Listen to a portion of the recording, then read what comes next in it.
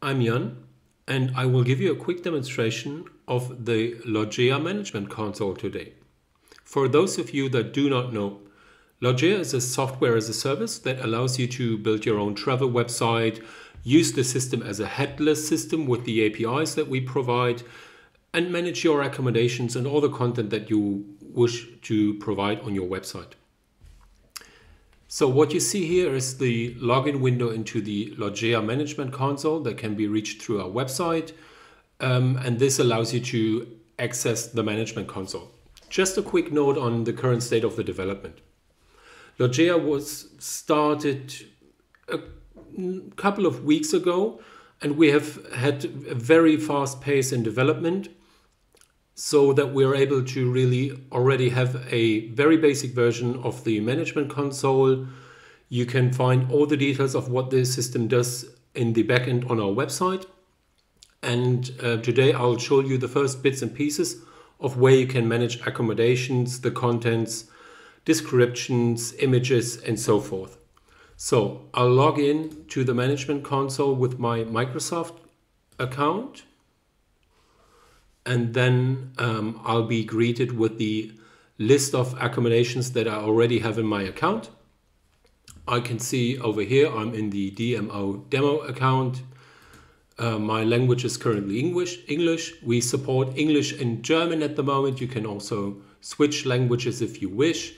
I'll keep this to English for the sake of this presentation. You'll see your user account as well.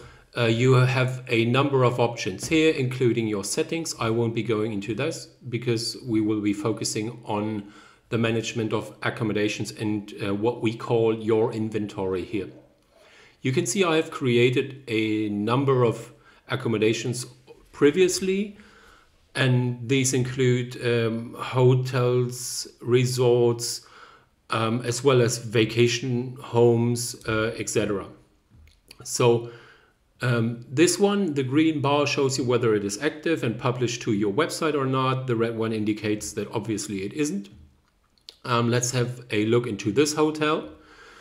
You can see here we have the main image of the hotel, the name, of course, as well as then a unique identification, the category it belongs to, or multiple categories if it belongs to multiple categories, and of course the address of this property.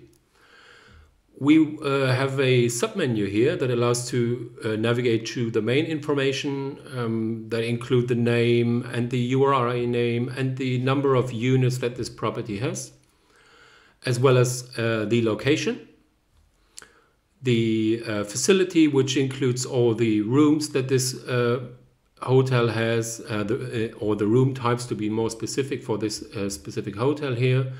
The services it offers, you can see there are no services yet.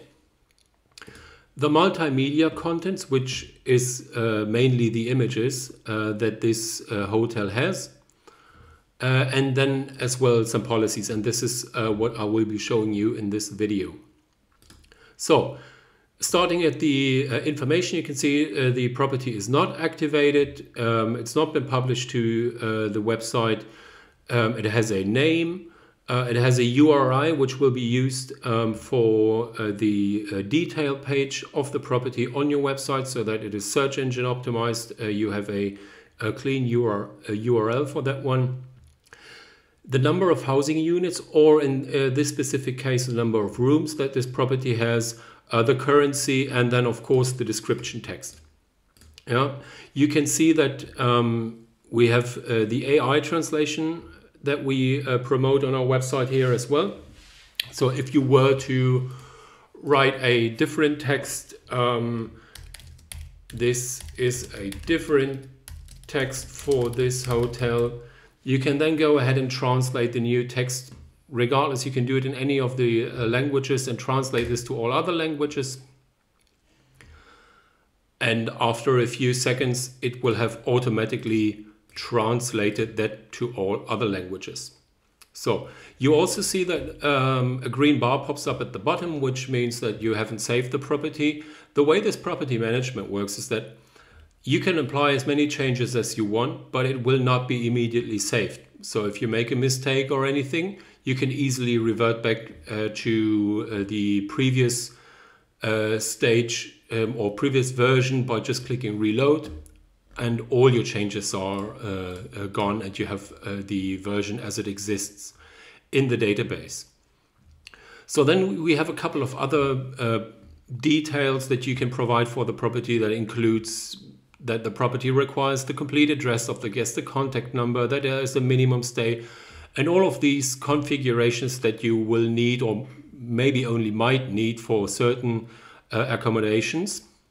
There is a cancellation grace period that you can configure. There is a cancellation grace period before check-in that you can configure, the number of stars that the property has, if it has stars, and then of course the category types. And there you can already see that there is a number of category types that we support, all the way from apartments to holiday parks, recreational vehicle parks, spas, sailing ships, classic hotels, standard vacation rentals, vacation homes, anything that you could imagine. And then the available languages that the property speaks, so that the guest can expect that there is staff on the property that will support these languages here. And that is pretty much all of the basic information for now. Then we have the location information. We can already see that there are no contacts for this property. I can create new contacts here. So if I have a contact for contracting purposes or reservations, I can add that contact here.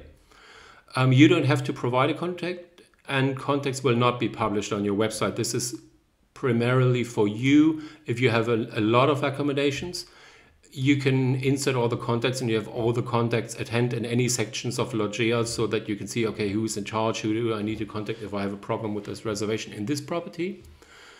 Then attractions and other places, you can also add certain things in the area, saying there is a restaurant in the area, and you can enter that restaurant here.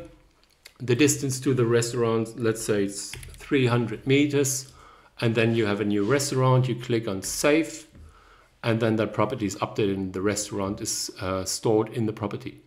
Then we have the geographical data that is automatically determined by the artificial intelligence based on the data that you provide up here. So if you provide at least an address line, a city name, a postal code, or you provide the latitude and longitude, or you provide both of that, then the artificial intelligence will identify the actual geographical data that then also allows you to provide these accommodations on your website in a more structured way. So you don't have to manage all this geographical data or create complex geographical hierarchies. That is all being done here automatically. Next up to the facilities. So we have all the, I can add new room types or housing units, accommodation units if I wish to, but for this hotel, I created them previously. You can see this is a single, it's called standard, that's the name of the unit. It has a maximum occupancy of 2 and has no text description yet, and that's why you also don't see a description up there. Let me just write something. This is the single bedroom, and I think it should be maximum occupancy 1 because it's a single with nice bedding and free Wi-Fi. So, and then of course, as I showed you earlier, you don't need to go into, you can of course translate everything yourself if you want to, but you can also just translate it automatically. And then again, a few seconds later, all the text is translated automatically. You can also see that based on the description in here, there's a recommendation for an amenity, which in this case is a single bed. So if I click on it, it'll automatically add a single bed to it. So let me just quickly save it. And then you can also see that there is a description over here now. And the same goes pretty much for all the other accommodation units. Then we have the services. You can add multiple services to a hotel, such as wireless internet or Wi-Fi. practically anything that you could imagine that can be added. Yeah. You can also add more extended services such as breakfast. Yeah. If you say breakfast is not included in all rates and it costs $5, for example, and it's available Monday, Tuesday, Wednesday, Thursday, Friday, Saturday, or say Monday through Friday from 6 to 11, and then Saturday and Sunday from 7 to 11:30. So you can add the opening hours of the breakfast here as well. The feature of the breakfast is this buffet breakfast. The type of breakfast that is provided: continental breakfast, kosher, halal, Asian, buffet, American, whatever this property provides. The breakfast items, now this is something special for breakfast mainly, where you can add some items that might be of interest for the user if they have specific requirements for breakfast. And then you can add it, and you can see there's a breakfast served in a restaurant.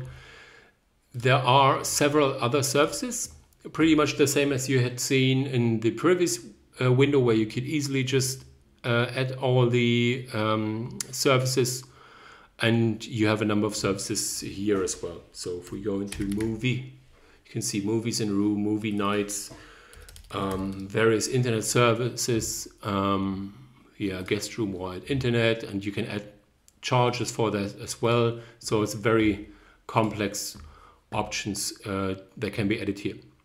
You can add a restaurant, on-site restaurant, just give it a standard name. You can enter any fancy name that you would like, and you can translate the text from any other language. So for the sake of the demonstration, I'll translate it from German.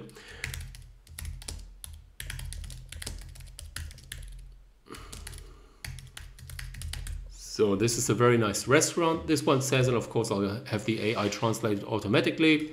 And this is a very nice restaurant, just as I said. So opening hours, you can do whatever opening. Say this is only Tuesday to Thursday, is only from 1600 to 2330. So, and then you can decide, this of course is only dinner because it's 16 to 11:30. The cuisine the restaurant offers, let's say, German hamburgers, if you will. The features of the restaurant, you can add some more, just outdoor seating, guests only, etc. Just some requirements for the restaurant. These are, again, simply for the sake of informing your customer or user about what this restaurant offers, what it doesn't have, etc. And then, of course, the ambience, let's say it's family and kids friendly. I'm just kind of creating something, just have it saved. Of course, you can also define what payment methods the hotel accepts, or this property. Let's say this is American Express, then just basic MasterCard and Visa. And maybe German EC copies as German hotel. Have it saved, and it's saved. Now off to the multimedia section.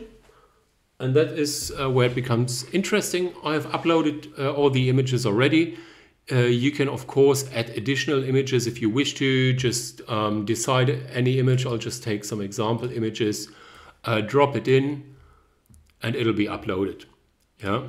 So it's straightforward, relatively simple to organize all the images here.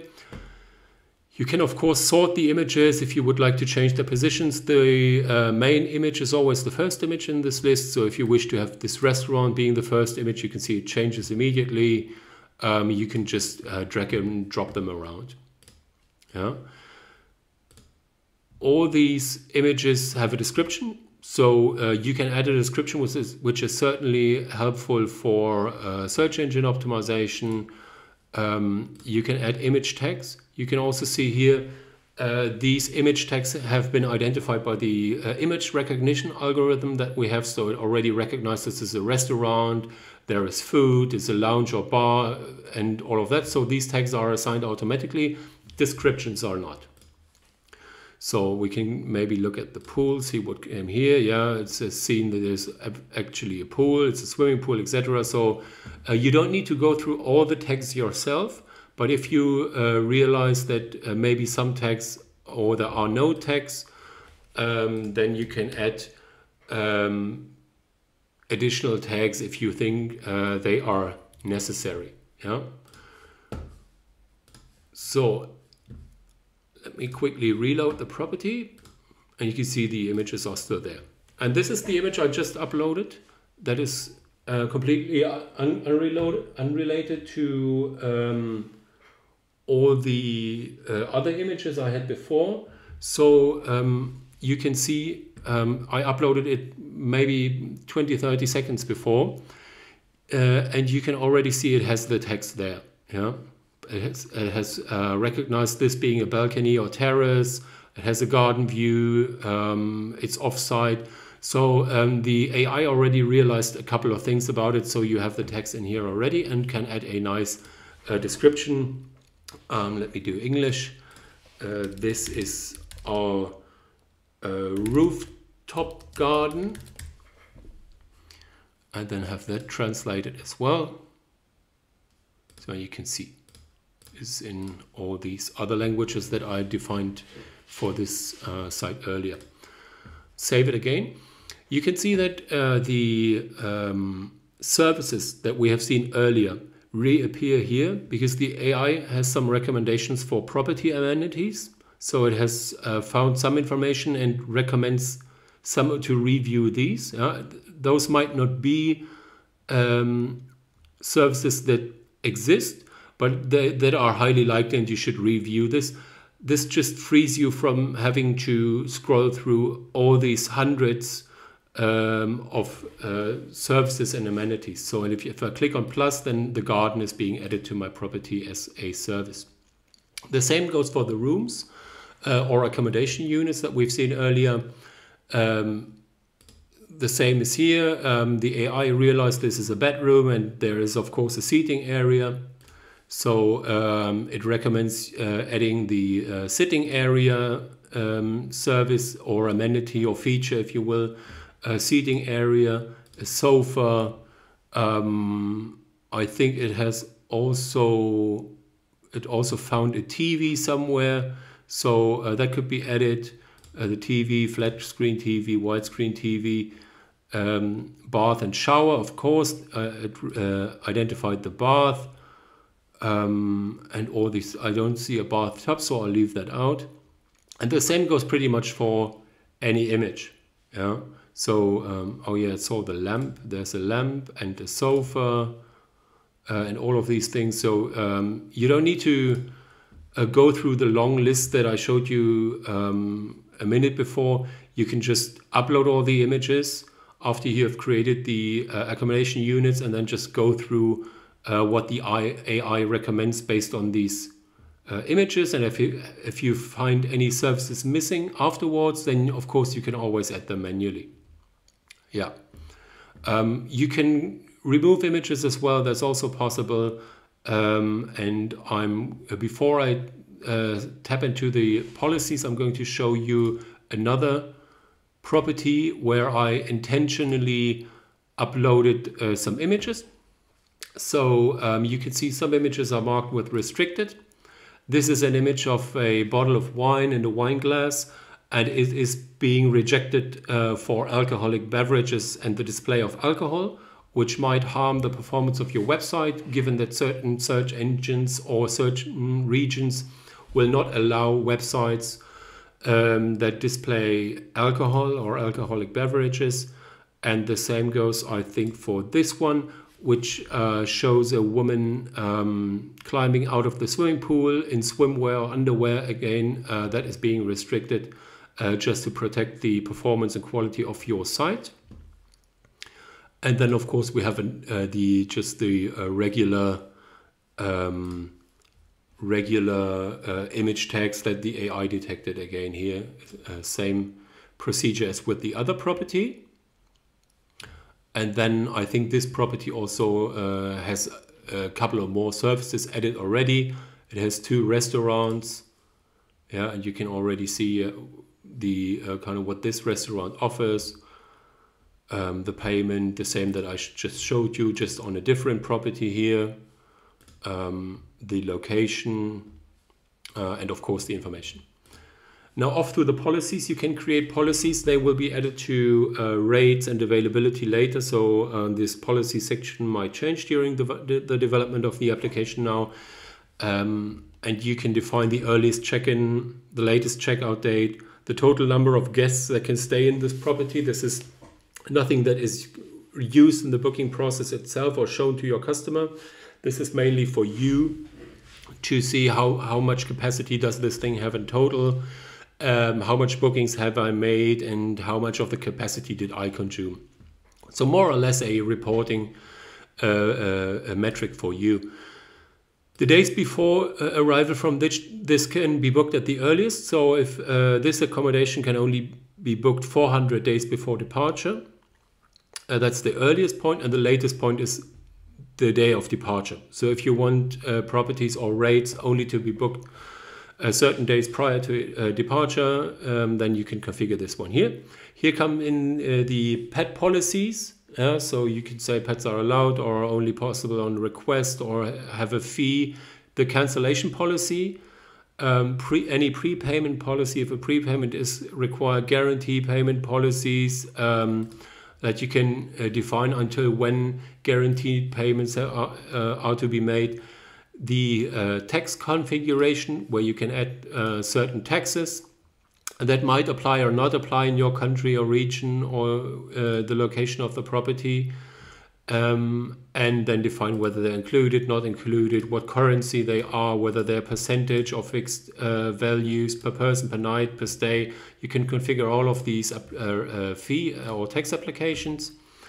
And then we have fees here. We have a parking fee, for example, that I added earlier. That just defines what parking costs, what type of parking this is, etc.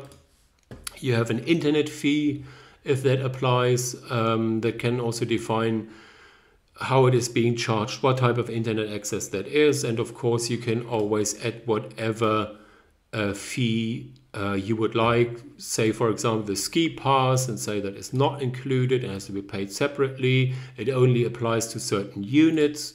Let's say, for example, the ski pass is included but only in this suite, and that you can add a price or you just leave it. I'd say the ski pass costs 89 euros and that is included, or let's just give it some other currency, don't know,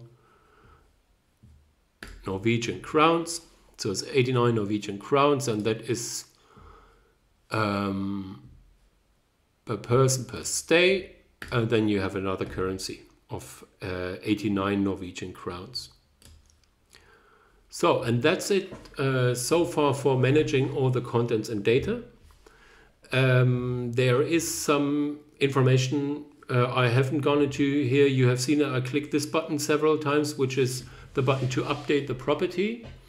Of course, a button to reload the property, just in case you just made some changes that you did not want to make and you want to just to reload it, or you have changed some data, or a colleague is working on it and you just want to reload it. And then of course the history. So I will be going back into the other property that I worked on and show you the history here, because then you can see what I just did the last couple of minutes.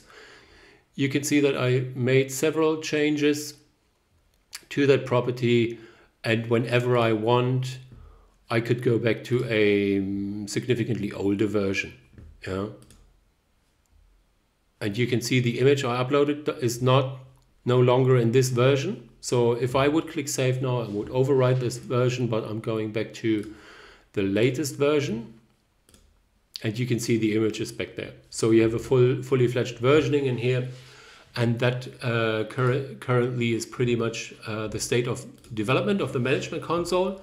There will be all the other features added, but for now this is it. If you have any questions, feel free to comment onto this video. If you would like to see the progress of the development of this application, subscribe to the channel or visit us on our website, and we're happy to answer any questions that might already come up. Again, just as a notice, this is currently under development. It's scheduled to launch somewhere around May 2021 with the features to build your own website, to manage all your inventory, create pages, etc. I think we're on a very good track. And yeah, just be patient, subscribe to the channel, we'll keep you updated. And thank you very much for watching this video.